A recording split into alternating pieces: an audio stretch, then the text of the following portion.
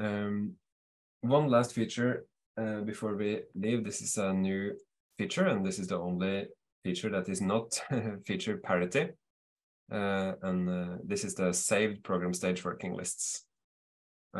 Since 2.39, we have been supporting program stage working lists in the Capture app.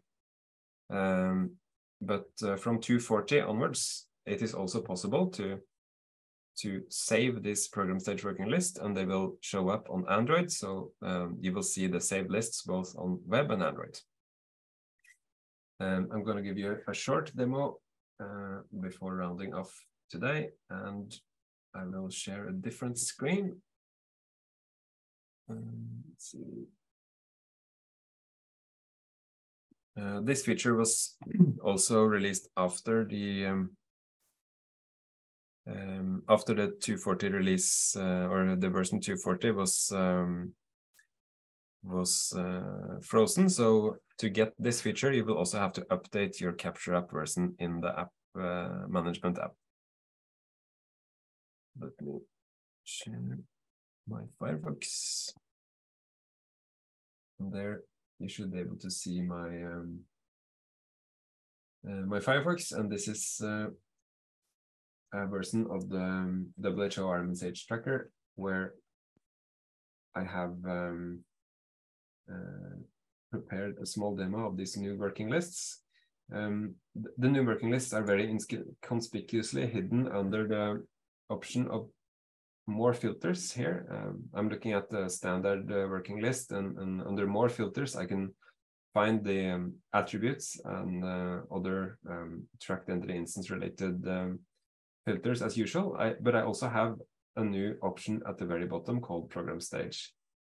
And when you select this option, then the list here, although looking the same, goes into a different mode.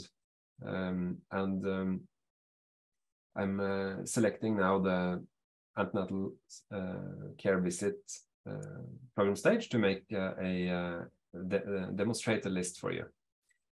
This is a list that combines tracked entry attributes and data elements, but only from the antenatal care visit stage. It will allow me to do things like selecting only records where the patient is smoking. I can filter the columns based on what is useful for me. I can maybe remove some of these attributes, and I can add, for example, the smoking and whether they got smoking cessation counseling. And I now have a working list to follow up on. I can say that I have these two patients smoking, and for some reason we did not give cessation counseling to Linda Bailey, and even though she was smoking, and this might be one thing that you want to follow up on in your data.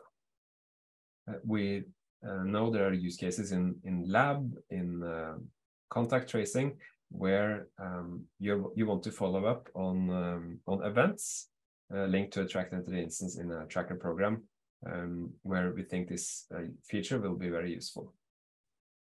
Another use case can be like my already saved working list here called overdue events in ANC, or scheduled ANC visits, where you want to see a list of upcoming visits and their appointment dates over here.